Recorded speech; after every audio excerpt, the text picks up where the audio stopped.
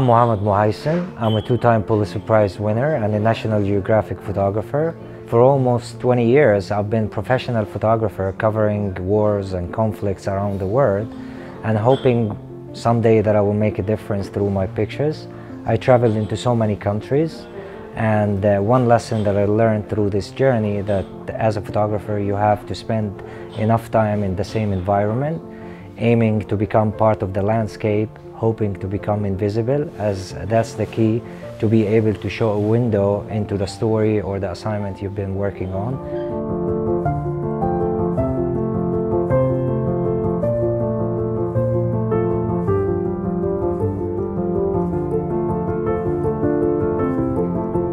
And currently everybody is a photographer. Simply just pick up your camera, go out, invest enough time, take the chances, fail as much as you can, because this is the only way you're gonna learn.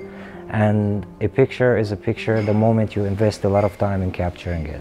Thank you.